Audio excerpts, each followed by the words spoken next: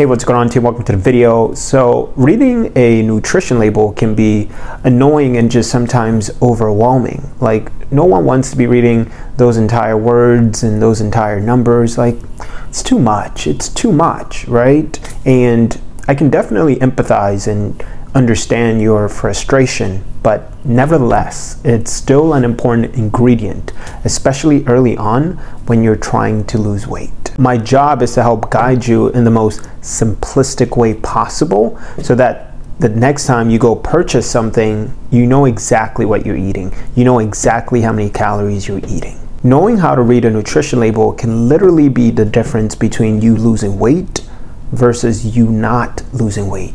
Like, I can't emphasize that enough. It's that important. Like, the whole purpose behind a nutrition label is to give you an idea of how many calories you're eating or drinking from that particular food or beverage. There's only 4 things I want you to pay attention to. That's it. Like, only 4 things. Everything else you can dismiss. And I'm sure some of you guys might be like, what about, vitamins? What about the minerals? What about calcium? What about it? Like, what about them?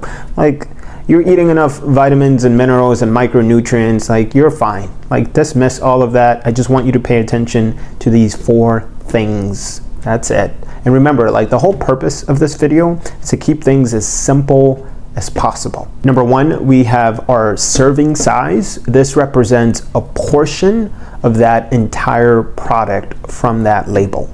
Like, I want to make this very, very clear. The serving size only represents a portion of that entire product. It is not an entire product. It only represents a portion of it. To give you an example of what I am talking about, I was too lazy to go to Costco or CVS or 7-Eleven to grab a bag of chips. Instead, I have this big ass gallon of milk that was in the house from Whole Foods. Shout out to Whole Foods. So the serving size here is 1 cup. I don't think you guys can see that, but it's 1 cup.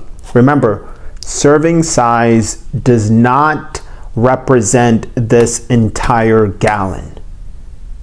Serving size does not represent this entire gallon. It represents a portion of this entire gallon. Number 2, we have amount per serving calories. So this represents the amount of calories per serving size.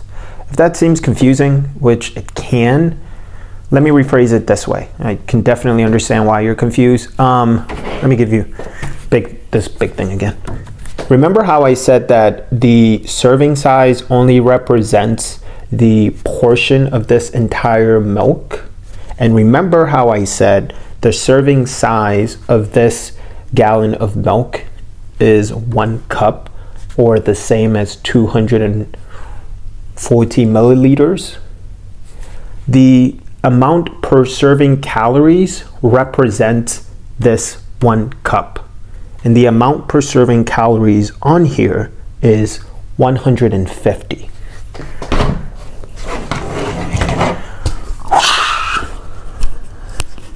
The amount per serving calories of this portion of this gallon of milk is 150 calories.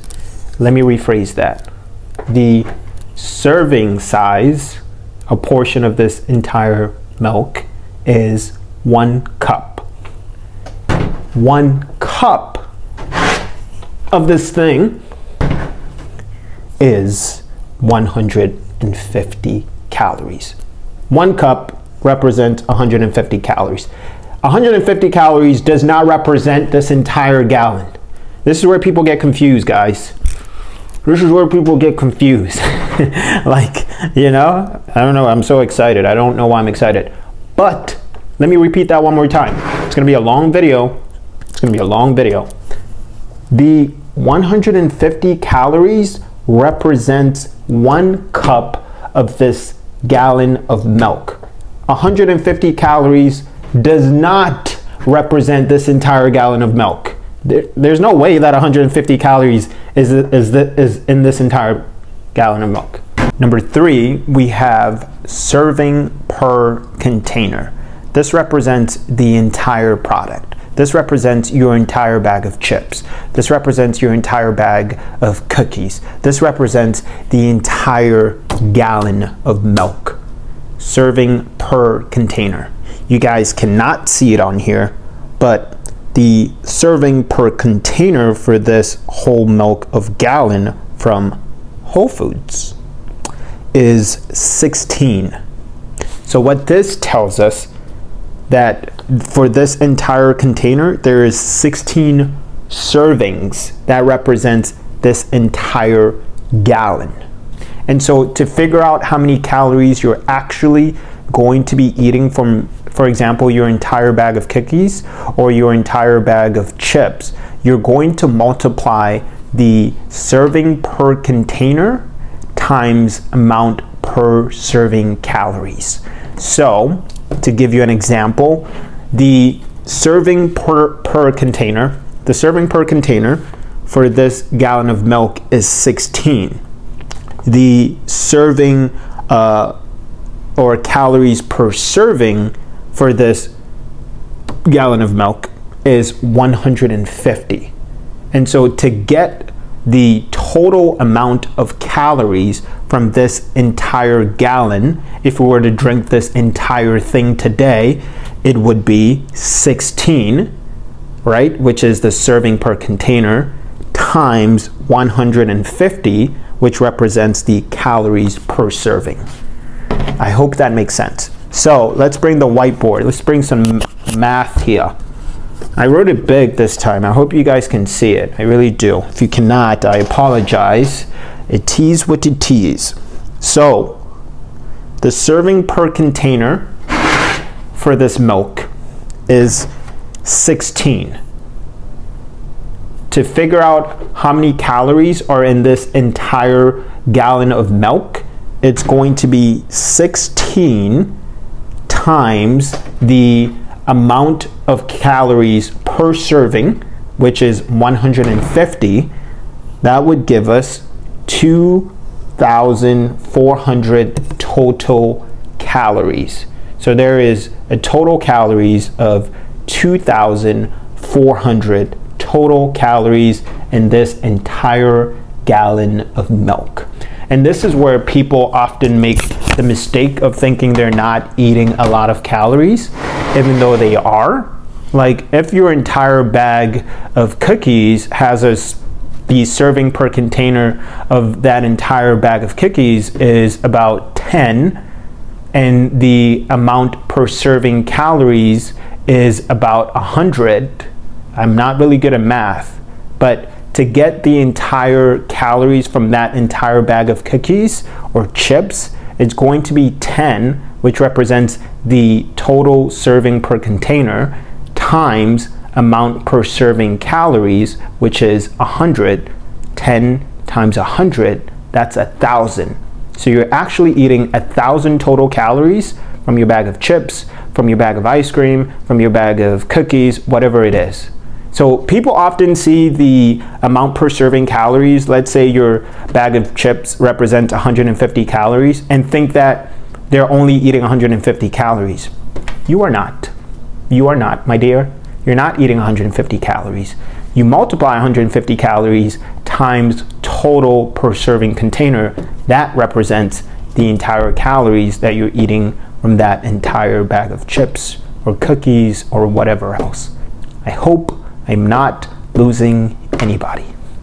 Moving on. Finally, number 4, we have our proteins, our carbs, and our fats. So I'm not going to go too in depth on each one. Just know that you want to be getting as much protein as possible, especially if you're trying to lose weight. Proteins are great for muscle retention, which is important for retaining as much lean muscle tissue as possible as you're slimming down. Like you want to be able to maintain as much muscle as possible. Just a heads up. I'm just going to read off the protein amount, carbs amount, and fat amount. I am not going to write it down. I don't think you guys need that. I don't think it's necessary.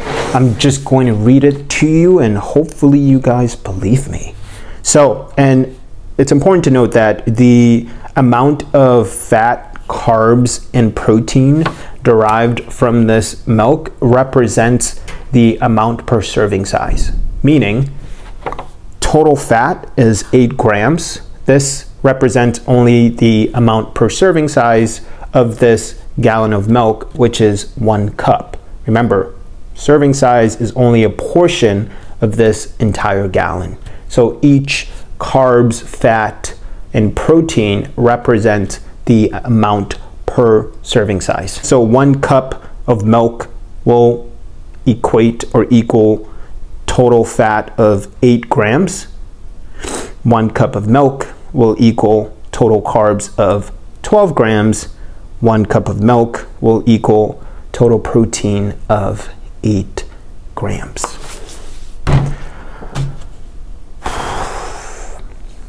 I hope you guys enjoyed this video. I hope I didn't bore you. If I did, I'm not apologizing.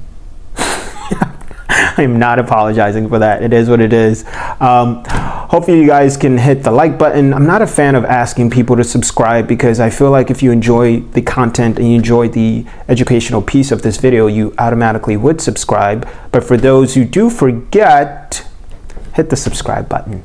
Hopefully this helps. Thanks so much for watching.